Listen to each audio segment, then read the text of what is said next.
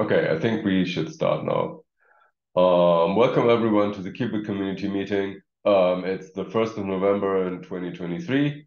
My name is Daniel Hiller, and I would want everyone who is participating to enter his name into the document, which I'm posting into the chat right now.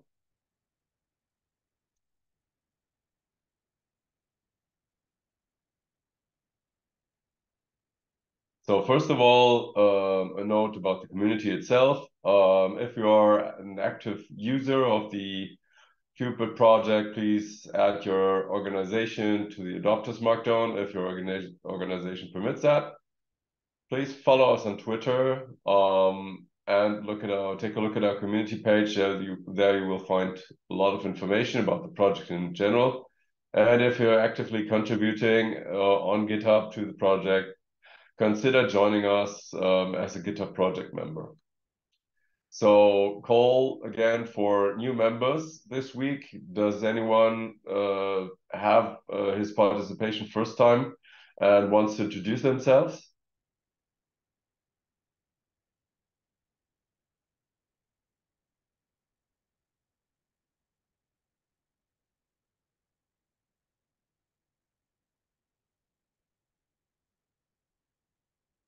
Okay, so I guess no new members here. Okay, then next point would be that we have the release schedule for V1.1 online.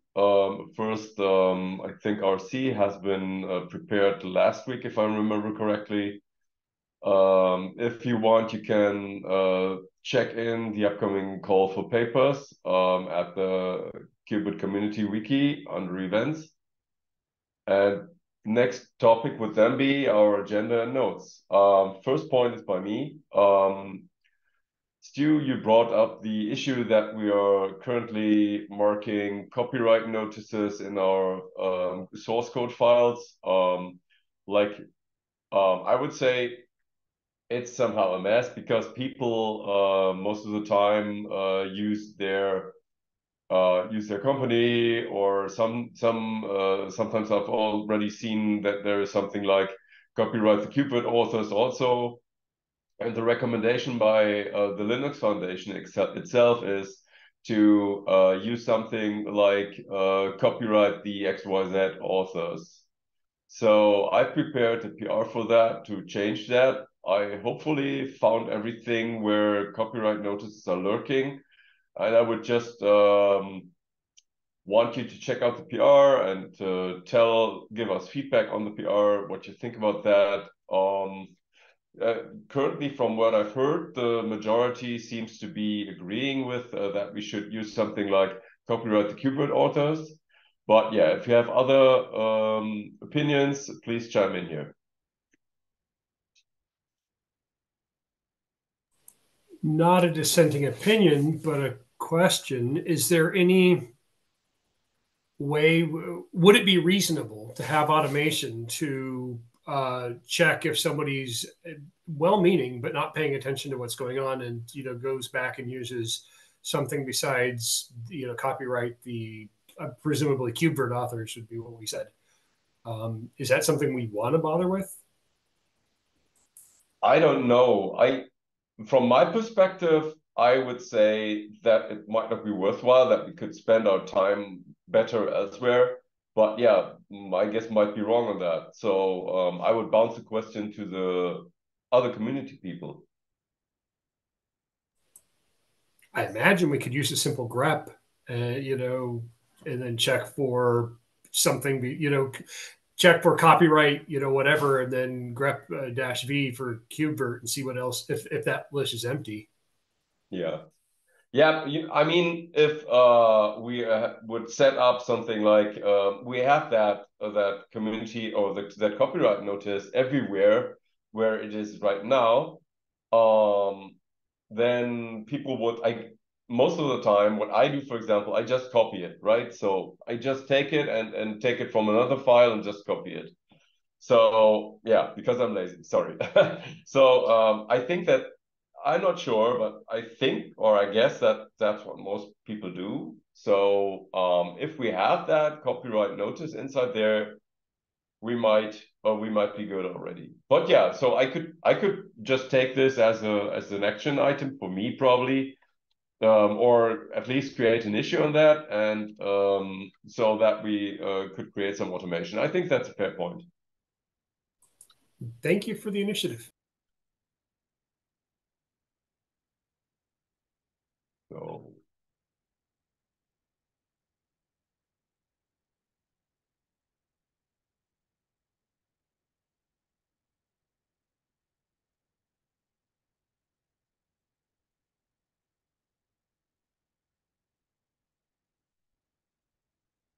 okay, so any other opinions on that one?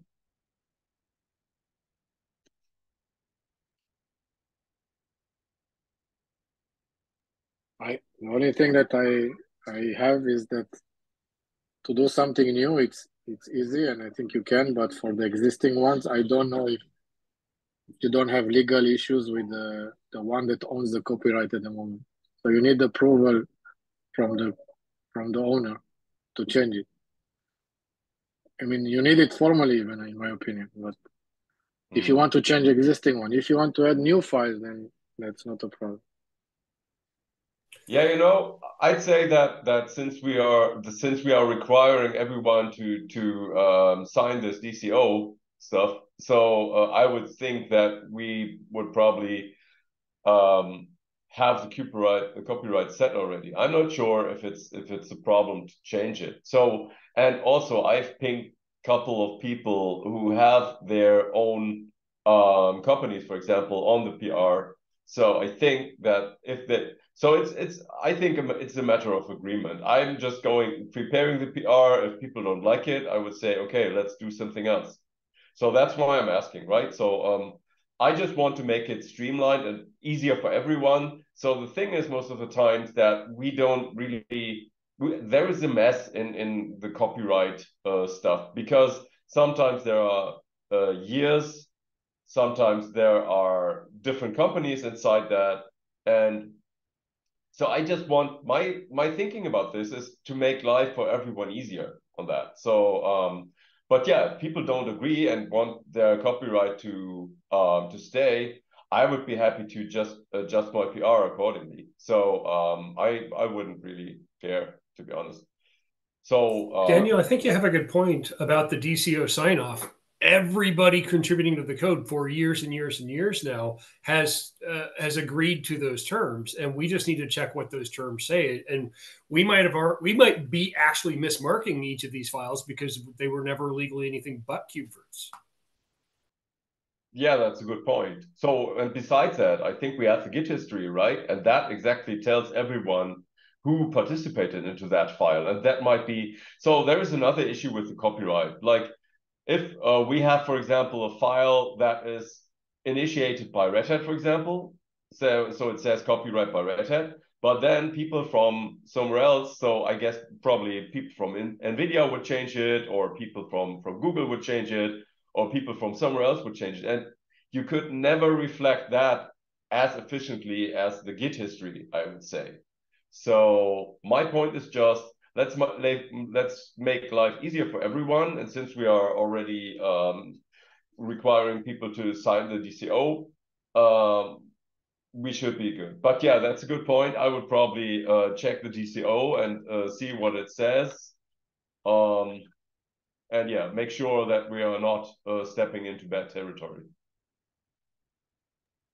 I just want to, just to be clear, I'm in favor of doing this, but I'm not a lawyer, so I'm not sure if you can do something like that without legal advice. That's it. That's what I'm saying. Mm. Yeah, true. Yeah, it's a good point. It's a good point. I would check the DCO again and see whether we are okay. So okay, let's leave it like that, and then let people chime in on the PR. And I think the only thing is, I guess, that we would need approval from the companies who currently have this copyright note. For example, like from people from NVIDIA. So, and I saw also IBM some once or something like that. So I think those people should agree on that, and then we should be okay. I think it's just a matter of agreement. But yeah, you're right. I'm not a lawyer, and I should make sure. So, okay. If there's nothing else to say to this topic, I would go to the next one. There is that is brought up by Andrew, who's not here today, unfortunately. But yeah, he's talking about the design proposal. That there is a proposal to remove rootful VM feature. And this proposal is the follow-up from the previously discussed mailing list thread. I'm just going to open it directly. So it's also by Aurel. Yes, so Go ahead, sorry. thank you. So I wasn't here last week on the previous community meeting, but I've heard that you discussed it. And the last time there was a person, I don't remember from which company, that says that he might need rootful VMs, but he's not sure.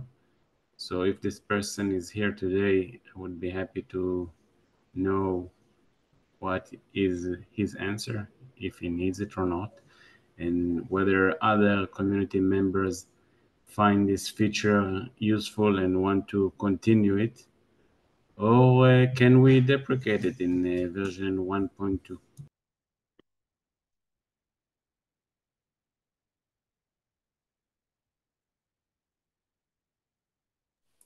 I don't see who it was that had mentioned it last week. I know that this week, because it's Daylight Savings Confusion Week, we have kind of low attendance. So it might be something we want to bring up again next week, unfortunately. Yeah, Hi, that's a good point. Hey, I'm Alay from NVIDIA. I know in our team we use the rootful VMs feature. I haven't gotten time from last week to check exactly what will break if we switch to non-rootful VMs. I have it on my to-do list. I'll let you guys know as soon as I find out. okay. So I guess the best way to find out or to let us know would be either on the community mailing list, I guess, or on the PR. So yeah. Yeah. So yeah, the PR is on the KubeVirt community meeting document, so you can just find it there, and then we would be happy to get your impression on that. Thanks for mentioning that.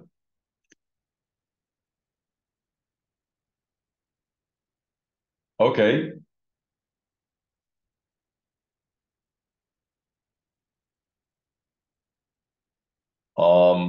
Actually, that name doesn't say anything to me, so I guess then you're saying he might not be here, right, Alex? Yeah, he's not here, but you could find him on GitHub. I think he opened Mm. issues for us before. Oh, that's a good point. I'm just going to ping him on the PR probably. Oh yeah, that was yeah. Yep. Oh, he's not a community member yet, right? Yeah.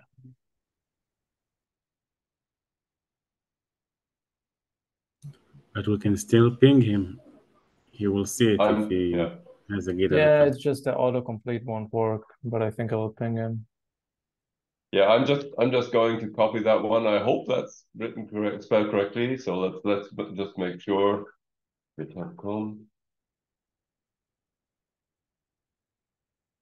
That's a guy?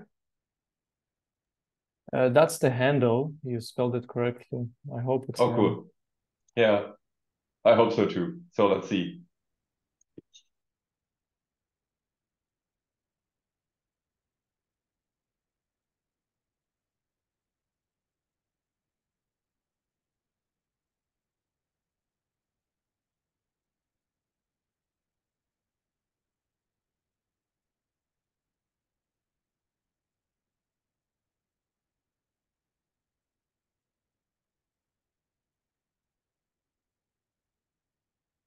Alai, should I also ping you on that PR so that you know where it is? Yeah, sure. Okay.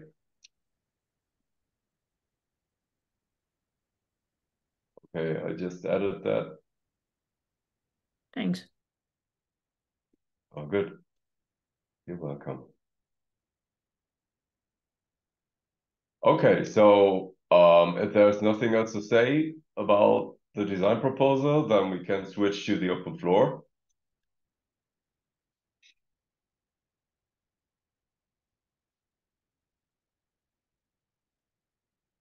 So now is your time to bring up anything that's on your mind for the project. Just go ahead now.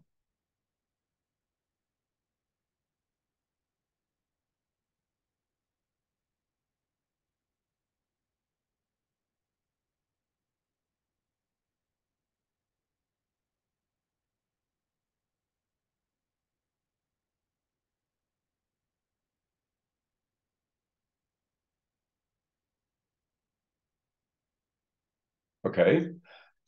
Since there's nothing for the open floor, I switch to the next section, that is pull requests that need attention. The first one that Andrew brought up is already LDTM and approved, thanks to Brian and Lubu who did that. The next one is this fix repeatedly created VM snapshot and VM clone process.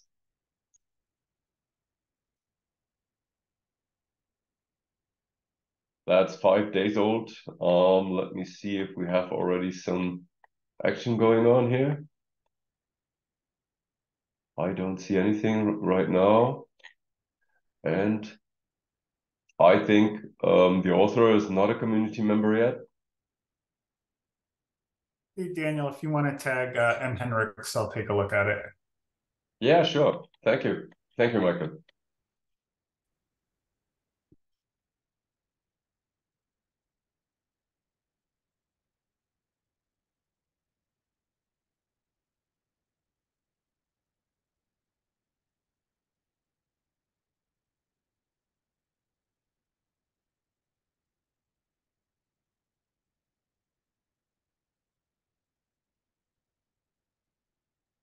Okay.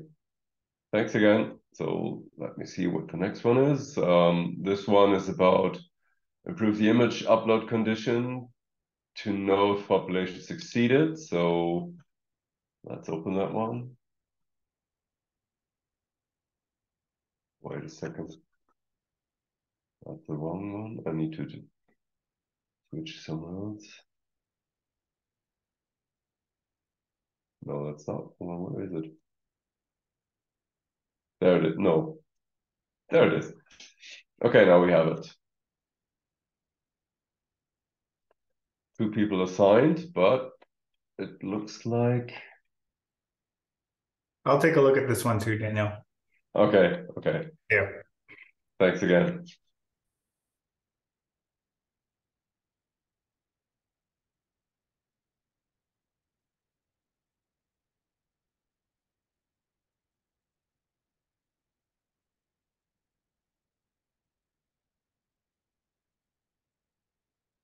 Okay. Which brings us to the end of that one. Then there is the mailing list review. Andrew generously provided already a link to this one, so let me take a quick look. Yeah, KubeVirt KubeCon North America is about to happen in a couple of days. So I guess that this is just a reminder for everyone who is in the area and able to attend it. And yeah, I think that's already everything said about that then. So finally, we are going to the box drop.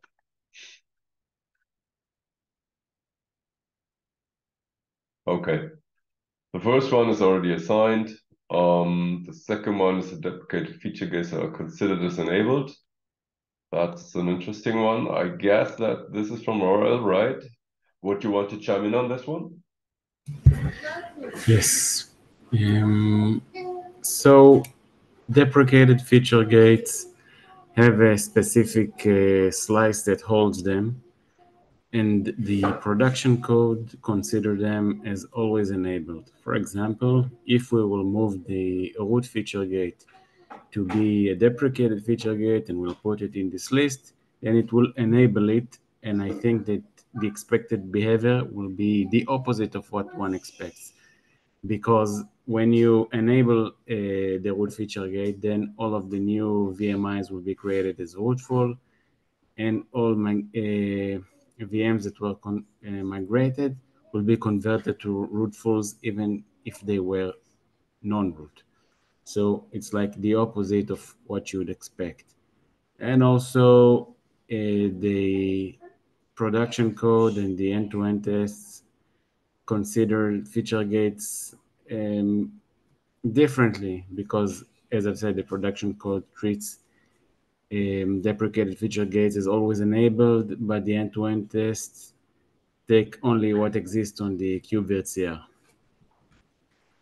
Any thoughts on this issue?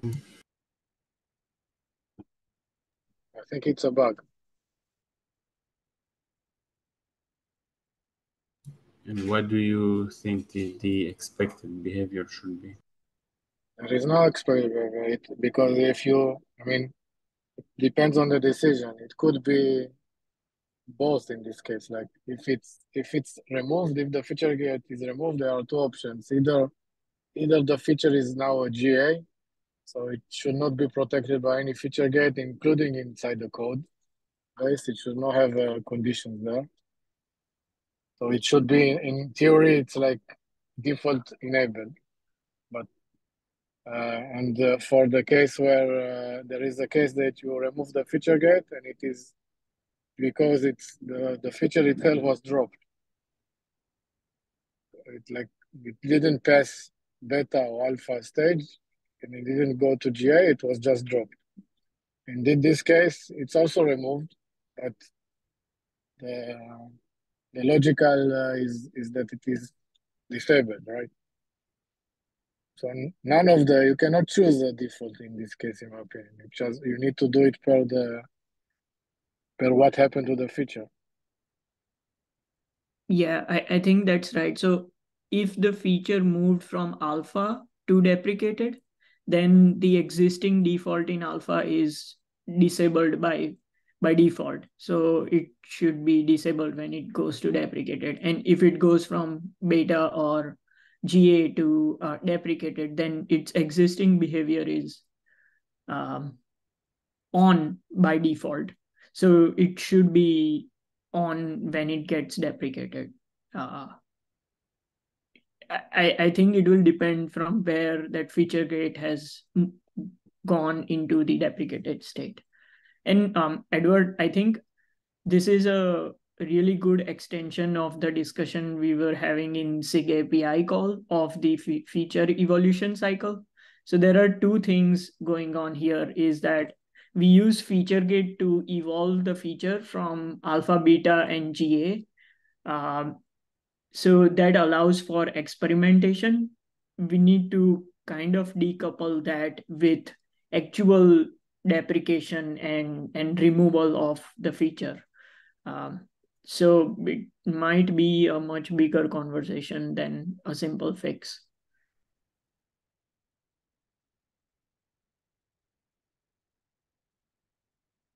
Jed, you wrote something in the chat. Do you want to chime in?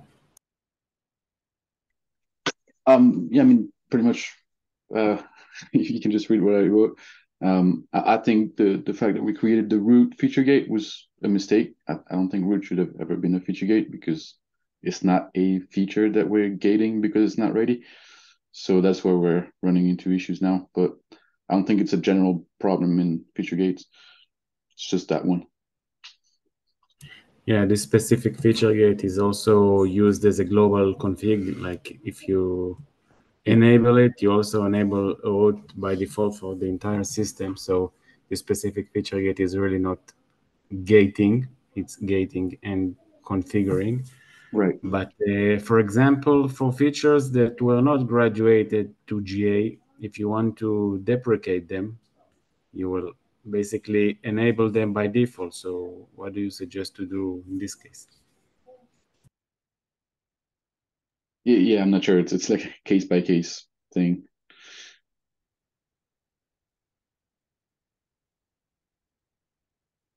No, but if the implementation currently enables it by default because you moved it from one to the other, then I think that's the bug. That should not happen. It should be everything explicit. There is no default here. The only we it's regarding the alpha, beta, and GA. We only now starting the discussion about the policy. In practice, it almost did not exist. I mean, maybe it was from alpha to GA immediately, but even when we consider something GA, we didn't even remove the feature gate. So it depends, but I will not say that we should have a default. We should have an explicit the one that removes or the one that removes the feature gate itself. Then he needs to explicitly say that it is now GA or it is now removed completely and is deprecated. The whole feature is gone. Hope it's clear.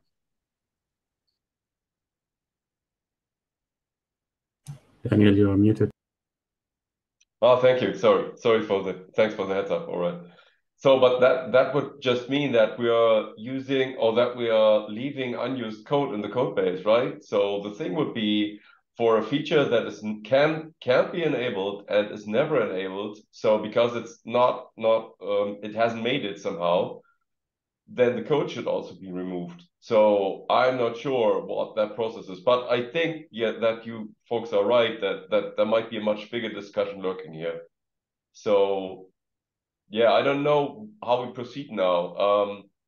Aurel, do you want to take it from here and probably create a mailing thread or something so that we can discuss this in more length, or do we want to continue the discussion right now, or what do you think? What should we do? I think we should start a mailing list thread. It is the right way to go, in my opinion. And I also think we need to discuss what should be done to deprecated feature gates after a few versions or after some time has passed, because right now we have, for example, the PSA feature gate that does nothing, and also the non-root feature gate that in a few hours after my PR will be merged will also do nothing. And when can we actually remove it from the code and forget about it? I think you should add it to the there is a SIG API weekly meeting. I think you should add it to that agenda and discuss it then. That's the best start now. And after you have some agreement on the topic, then you can, I guess you should totally good to summarize it and send an email. And then the thread can be discussed. Otherwise, it's like it will be, in my opinion, less effective. It's up to you. Okay, I agree. I will put it in next week SIG API agenda.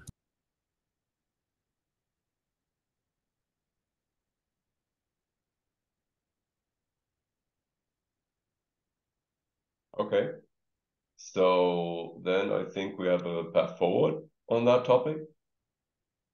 So let's take a look at the next one. So there are this week no flaky test fixes, as I can see. There's just I just took a quick look at the PRs that were marked with kind flake. Please, by the way, please, if you are working on flakes, just feel free to add kind flake to those so that they pop up here so that we can discuss them if you want.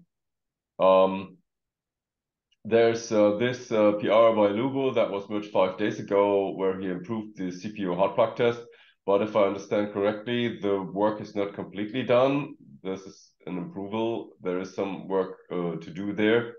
But I just wanted to mention it since Lubo spent time on that one. And the other one I wanted to just mention as a quick thing So currently we have a little problem that actually originated from Lubus PR, since we currently have the check test for FlexLane that automatically runs changed changed tests, and there an issue was discovered by this PR because some tests were not running with the number of machines inside KubeVirt CI that they would have needed, or with the number of nodes. And this one fixes that behavior. So if anyone has time, I think it already has an LGTM. I'm just going to drop it into the chat.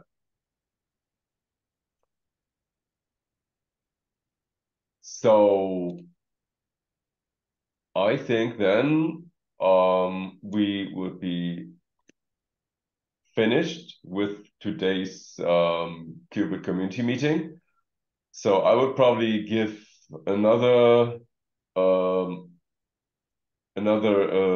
everyone who wants to speak right now, has final thoughts or something, please go ahead right now.